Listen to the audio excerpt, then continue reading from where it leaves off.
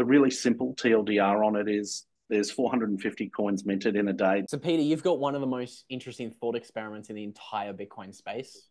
I think a lot of people just listen to the end game or the end number of your hypothetical thought experiment that you put out there. But I had a little bit of a minor epiphany earlier in the week, which is why I reached out to you guys. Let's assume the 5 year trend of Bitcoin continues leaving the exchanges.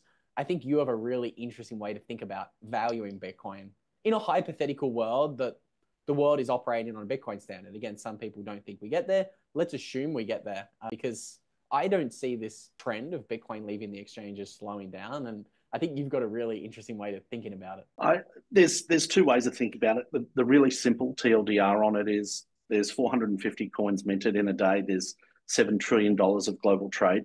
You simply divide what's minted, what the global trade is on a daily basis by whatever's minted to facilitate what the price needs to be in order to facilitate that trade. Now, obviously, there's huge limitations to that thought process, and fundamentally, it's not correct, but it gets us moving in the right direction. That as more and more coins come off exchange, the only coins that are available for consumption when you've got a functioning credit market behind it is whatever's minted on the day. And we're seeing sailor buy up 2 or 3 times what's minted on a day on a daily basis, on average, more.